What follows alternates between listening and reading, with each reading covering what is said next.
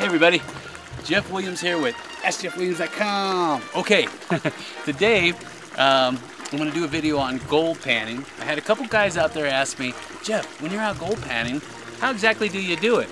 And that one guy from Norway sent me a video, 44 minutes long, showing me how he gold panned.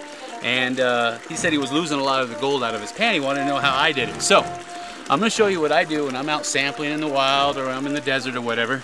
Brought along my trusty dusty Super Sluice gold pan, and I'm going to show you how I do it, and hopefully this will help all you guys out there who are gold panning, who are new to it, or maybe some of you guys who are seasoned veterans and they just want a few extra little tips on how you gold pan. So I'm going to show you how I do it, and hopefully it helps. So here we go. Phew. Okay. Alright, so the first thing you're going to want to do, obviously, is you got to get yourself a really good gold pan. Step one. Alright, and in my particular years of experience, I've noticed out of all the gold pans I've ever used, the Garrett Super Sluice, which is this guy right here, is one of the best gold pans I've ever used. Why? Well, for starters, see these two big old riffles right here? I mean, look how deep that is. Ain't no gold getting out of there. That's fantastic. It's got these little ridges on the back for your fingers, so you can hold on to it and your hands don't get fatigued. You pan all day long, ain't gonna worry about slipping off and fatiguing. It's got a nice wide bottom here on the base, so that way the gold has a chance to settle out while you're stratifying the material. So that's about 3 reasons why I like it. Now, there's a 4th reason behind this pan. Believe it or not, if you live out in desert or arid areas, you can actually use this to dry pan. I'm not going to show you how to do that today, but dry panning is good if you have absolutely no water. This pan will work, and I've done it, so I know it will. So get yourself a good gold pan, Garrett Super Sluice. Okay, when you get a pan, you're going to get a classifier that comes with it. Very important. The two go together, just like that. Okay, next, got to have a digging tool. Got to have a spoon. Got to scoop that stuff out with something.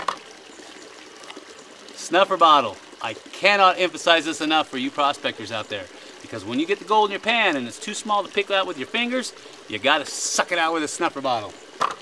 And for some of you more experienced prospectors, a little jeweler's loop. I know I said that wrong.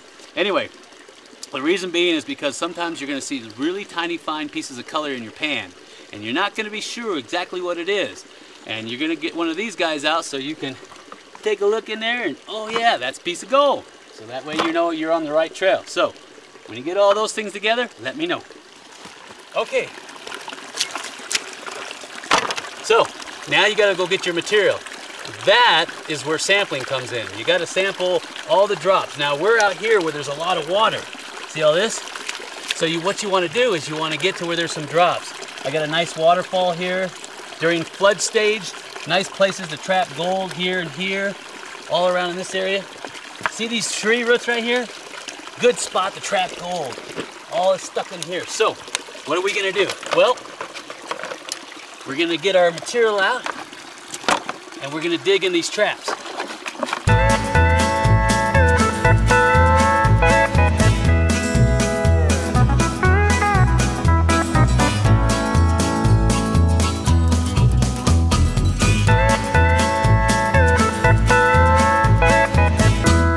Okay.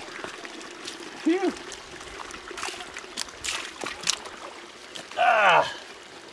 Okay, so after you fill your pan up, about 3/4 full, you got your classifier top. You're going to submerge that in the water, break those clumps up like such.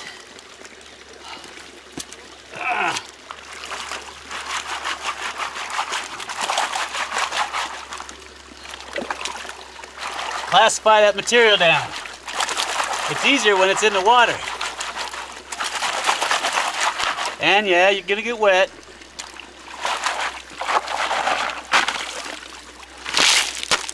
Okay. Now,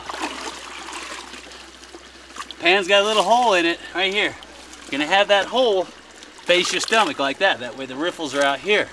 Okay, so what are you gonna do? You're gonna submerge your pan and you're just going to gently rotate it like this. And what you're doing is you're stratifying that material. And you're going to shake it back and forth. And you're slowly going to let that material flow out.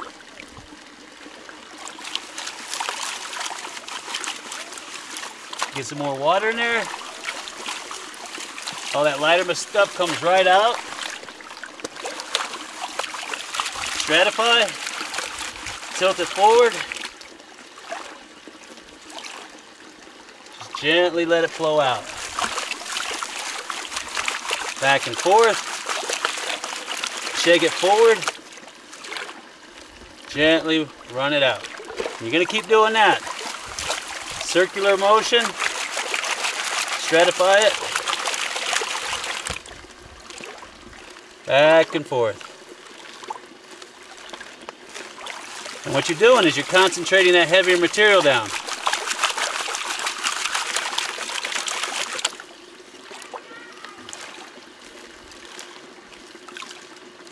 Just like that.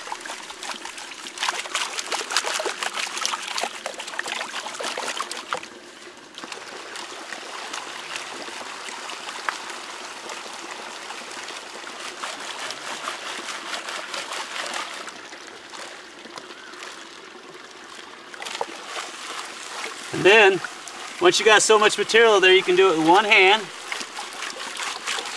You want to shake that back and forth, stratify it, gently wash the material out, bring that material back into the pan, rotate it back and forth, shake, wash gently, bring it back, rotate it, stratify it, tilt, shake, gently let those heavies stay in the bottom while the lighter stuff flows over the edge. And you just keep doing it nice and easy, like such. Just gently wash it out. And when you have just a little bit of material left in your pan,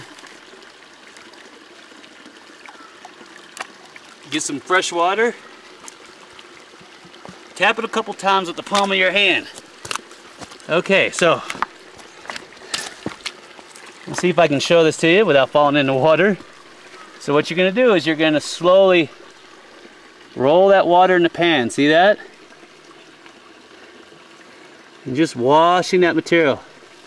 And if you have any gold, like you see there, see that flour gold in there? That really super fine gold right there? If you have any gold, it's going to be right there. Just like that. You can kind of shake it down, see if you got anything if you're doing a quick sample pan. And then tap it on the top here. And it gets that gold to walk all the way to the top.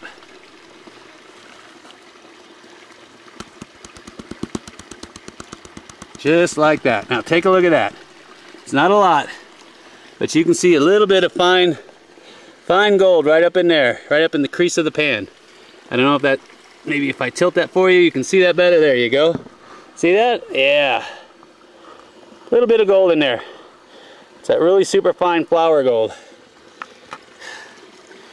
Anyway, then what you do is you grab your trusty dusty stuffer bottle, this guy right here, tilt it forward, push all the air out, and then you suck up all your gold, just like that.